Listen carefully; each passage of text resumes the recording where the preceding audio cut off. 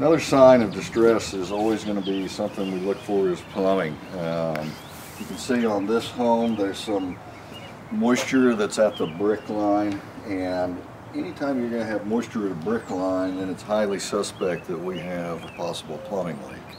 So we've got that sign, as well as we've got a new clean out that's been installed over here. So it's a very good likelihood that the plumbing leak in this home exists and has caused some of the foundation movement that we're seeing.